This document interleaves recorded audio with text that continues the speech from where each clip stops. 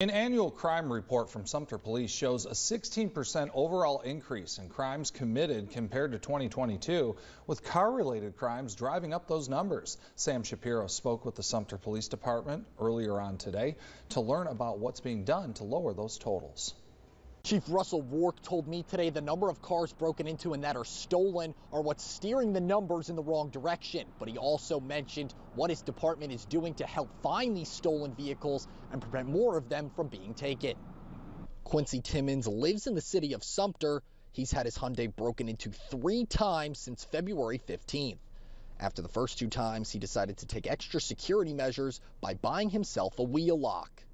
It didn't look like they really tried to mess with the ignition or anything like that.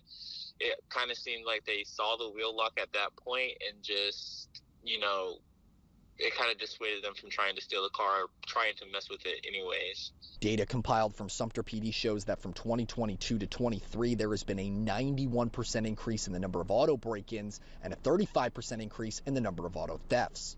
From January 1st until March 28th last year, 26 vehicles were stolen. 2024 isn't showing signs of improving, with 49 vehicles being stolen. Timmons says he decided to get himself one so that if his car was broken into again, the lock would ensure it wouldn't be stolen.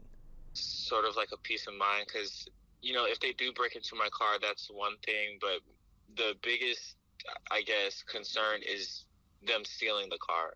Chief Russell Rourke encourages others to use this to help prevent car theft. The chief says 59% of the stolen vehicles in Sumter this year are Kias and Hyundais. He says the reason is due to a flawed design in the ignition system, allowing thieves easier access to start the vehicle.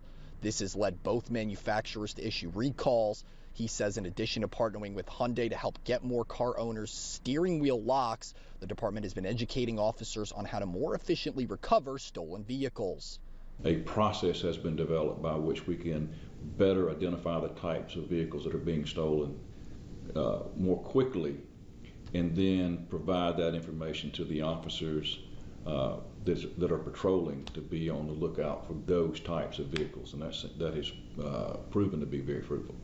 Chief Rourke also told me today they currently have 20 steering wheel locks right here at the department, and they encourage residents in the city to come out while supplies last if people feel their car needs the extra protection. Reporting in Sumter, Sam Shapiro, WIS News 10.